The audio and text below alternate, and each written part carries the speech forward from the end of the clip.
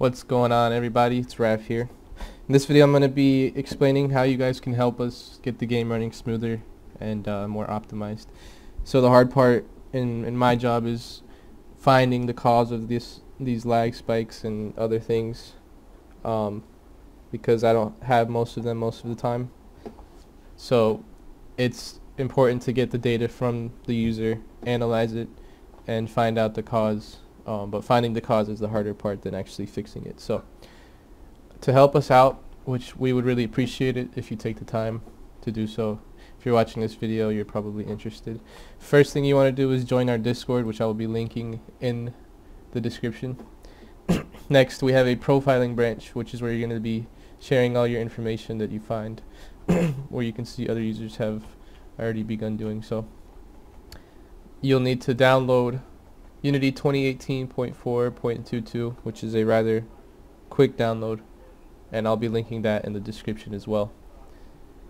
The last thing you need to do in terms of downloading is switch over to the profiling branch, which is basically the same branch as the staging branch but in a development build, which means we're able to access a lot more data than a standard regular build. And if you're switching from the latest update to the profiler branch, it should only take a few seconds.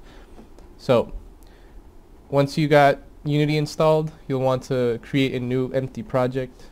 You don't need anything special. All you need is actual Unity software, which is free. You'll go to launch your development build. We'll go ahead and hit play.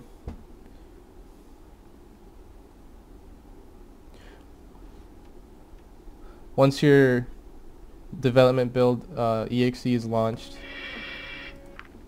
you can go into Unity, so Alt-Tab to Unity, go to Analysis under Windows, so Window Analysis, or you can just hit Control-7 for the profiler.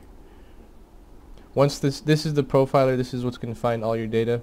Once you've got the profiler open, you want to hit Editor and switch it from Editor to Windows Player, which means we're connecting the profiler to our open version of Unity. Sorry, of EmergeNYC. So from now you just want to play the game, and what you want to do is try to look for or recreate the lag spikes that you experience, and try to record them. So for example, I know there's a lag spike when we hit skip tutorial, and the only reason there is one is because the scenarios are spawning.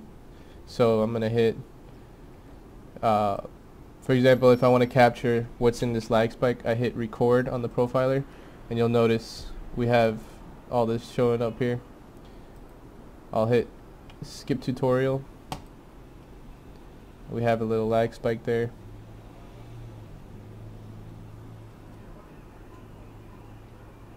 So you can see my frames are having the lag spike now while it loads the emergencies. And then we can stop recording. So you can see where the lag occurs on the profiler, and you can click to drag through the profiler data. Now you don't need to do any of this, but I'm just explaining how I'm able to track down lag and freezes. So you can see right here at this specific frame, when it was preloading the scenarios, it was using this time on the CPU. So that's a lag spike right there, and that's how that would look.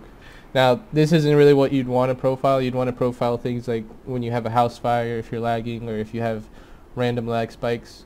We're able to see what's causing that. Now once you capture that lag in your profiler, you want it to be within the left and right side of the screen, because once it goes off the side of the screen, it's done and you won't be able to see it anymore.